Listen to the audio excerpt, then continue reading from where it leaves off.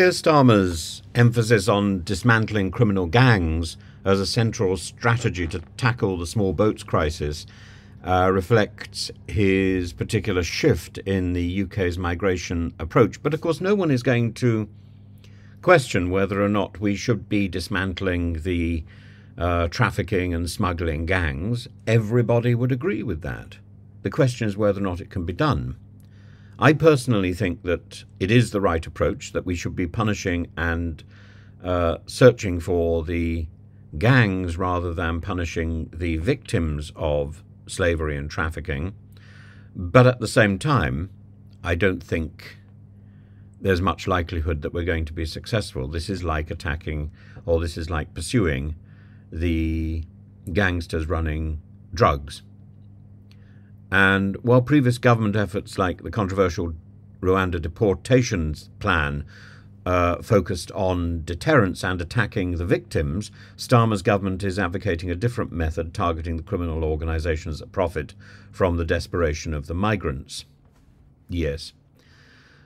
But actually what we need to do is to provide the migrants with an alternative route, an alternative methodology.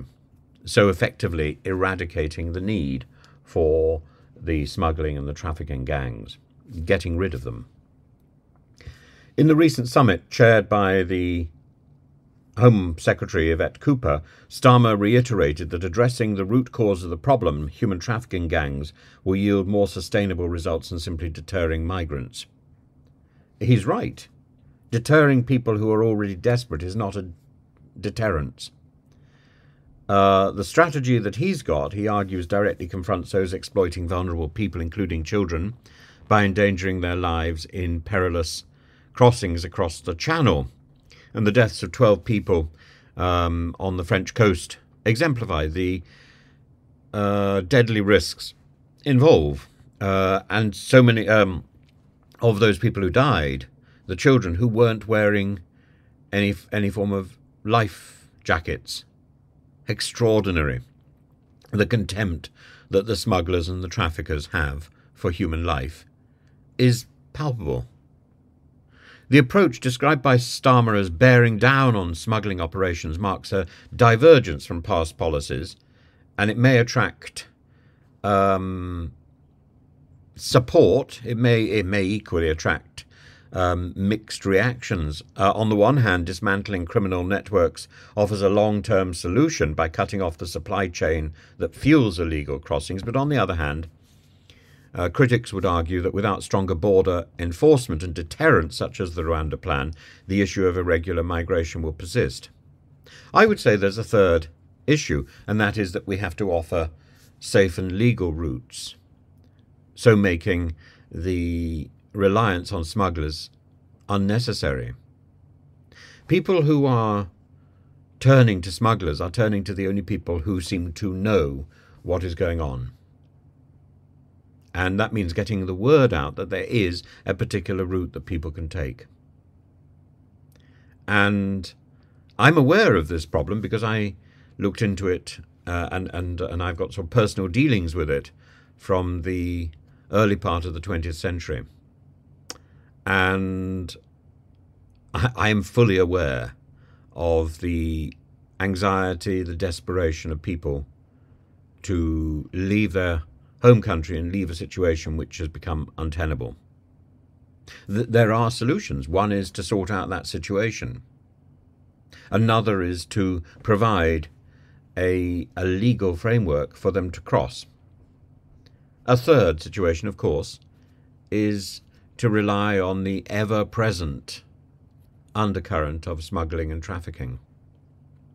Who do you turn to if you are a person in desperation? You turn to the first person who speaks. And that's likely to be somebody with criminal connections. So we need to get the word out. And getting the word out is probably more important than this sort of heavy fist operation, because it's like the Hydra. Once you knock off one head, another two will grow up in its place. Yvette Cooper highlighted that although the crossings decreased in July and August, smuggling gangs are still active. I think the decrease was moderate.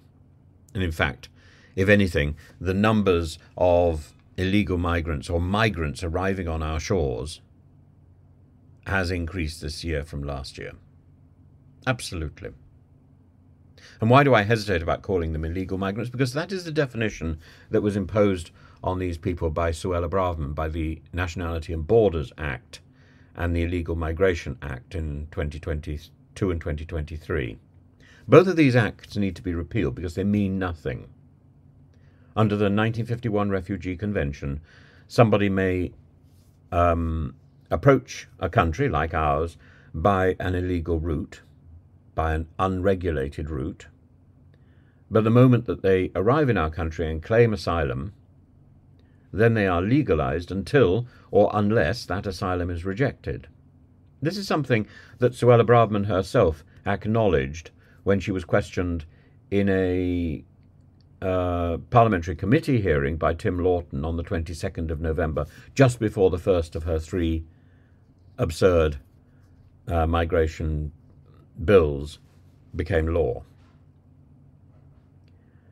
And the priority of this present government would be to strengthen international cooperation, to use operational summits to increase pressure on these gangs and to reduce the allure of dangerous channel crossings for migrants.